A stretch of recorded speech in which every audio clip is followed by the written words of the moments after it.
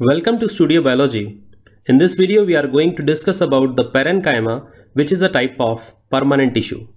First of all, an outline of permanent tissue. These are of two types, simple and complex.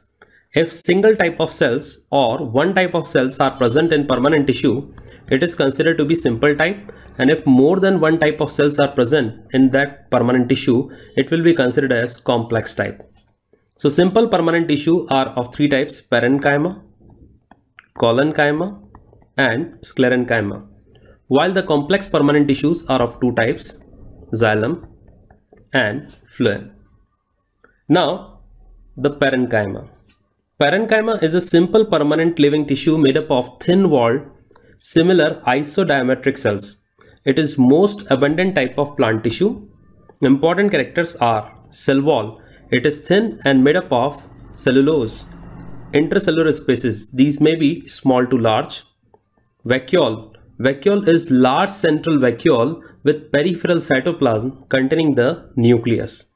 And the plasmodesmata, it is present between the cells forming the symplasm or the living continuum. Now the functions of parenchyma. It is unspecialized tissue that forms ground tissue of soft or non-woody areas of stem, leaves, roots, flowers, fruits, etc.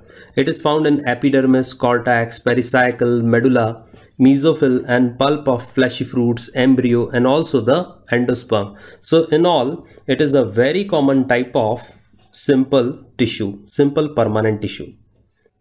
Typical functions of parenchyma are storage of food, slow conduction of various substances, usually radial or lateral conduction, and it also provides turgidity to the soft parts. Parenchyma may be modified to perform various functions like prosenchyma. When the parenchymatous cells become elongated and fiber-like with thicker cell wall to provide rigidity and strength, it is termed as prosenchyma. Next is chlorenchyma.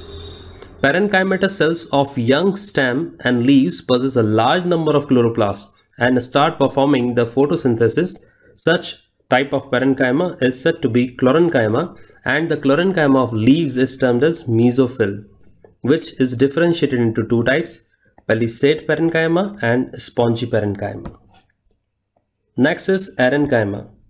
Parenchyma in aquatic plants are filled with air in intracellular spaces to provide aeration and buoyancy. Such type of parenchyma is said to be aerenchyma. Next is storage parenchyma. Parenchymatous cells storing food material, as we can see in the potato tuber, is termed to be storage parenchyma. Water storage tissue.